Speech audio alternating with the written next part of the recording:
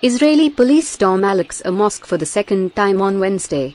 Israeli police stormed the al-Aqsa mosque in Jerusalem, one of Islam's holiest sites, for the second time on Wednesday, hours after they first raided the compound and arrested hundreds of Palestinians despite condemnations from the Arab and Muslim world. The clashes, which took place as al-Aqsa sees worshippers offer prayers during the Muslim holy month of Ramadan and Jews celebrate Passover on Wednesday evening, sparked retaliatory rocket fire from militants in Gaza.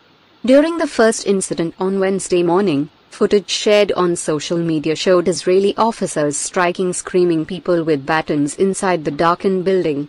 Eyewitnesses told CNN that police had smashed doors and windows to enter the mosque, and deployed stun grenades and rubber bullets once on site.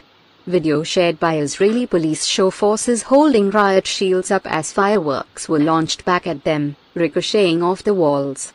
Israeli police said in a statement that its forces entered al-Aqsa after hundreds of rioters and mosque desecrators had barricaded themselves inside. When the police entered, stones were thrown at them, and fireworks were fired from inside the mosque by a large group of agitators, according to the statement. The Palestinian Red Crescent in Jerusalem said at least 12 people were injured during clashes in and around the mosque, and at least 3 of the injured were transferred to hospital, some with injuries from rubber bullets. The Red Crescent added that at one point its ambulances were targeted by police and were prevented from reaching the injured. Police said they arrested and removed more than 350 people in the mosque, and that 2 Israeli police officers were wounded. Images shared on social media showed dozens of detained people lying face down on the floor of the mosque with their legs and arms bound behind their backs, and others with their hands tied being led into a vehicle. During the second incident on Wednesday evening, armed Israeli forces deployed stun grenades and ordered Muslims worshipping there to leave immediately, video posted to social media shows. The Israeli police said in a statement that dozens of law-breaking juveniles, some of them must had thrown fireworks and stones into the mosque and tried to barricade themselves inside. The police forces prevented the lawbreakers from closing the doors and from barricading themselves inside, and helped the worshippers leave the mosque, Israeli police said. One eyewitness, cameraman Rami Katib, told CNN that after moving worshippers out of the mosque, the Israeli police had stationed officers at each doorway and prevented people from entering. The Palestinian Red Crescent in Jerusalem treated 6 people for their injuries and transferred 2 of them to hospital. Wednesday morning's incident drew condemnation from across the Arab and Muslim world. Jordan's Ministry of Foreign Affairs condemned the Israeli police actions in the strongest terms, and called on Israel to immediately remove its forces from the mosque. Jordan has also called for an extraordinary meeting of the Arab League to discuss the development. Egypt's foreign ministry meanwhile condemned the storming of the mosque by police, saying it had caused numerous injuries among worshippers and devotees and was in violation of all international laws and customs. The U.S. Office of Palestinian Affairs called for restraint following Wednesday morning's raid, saying on Twitter, "Violence has no place in a holy site and during a holy season."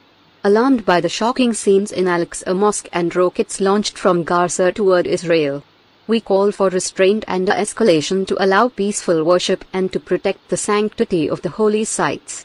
Over the last 2 weeks, there have been calls by Jewish extremist groups to slaughter goats at the mosque compound as part of an ancient Passover holiday ritual that is no longer practiced by most Jews. A greater number of Muslim worshippers stayed in the mosque after calls came to prevent those attempts. Last week, a Palestinian man was shot and killed by Israeli police at the entrance of the compound. Palestinian and Israeli sources disputed the circumstances that led to the killing of 26-year-old Mohammed al-Uzabi. The mosque compound, frequently a flashpoint in tensions, is home to one of Islam's most revered sites but also the holiest site in Judaism, known as the Temple Mount. In a statement Wednesday, Palestinian Authority Prime Minister Mohammed Shtayyeh condemned the actions of the Israeli police, saying, "What is happening in Jerusalem is a major crime against worshippers."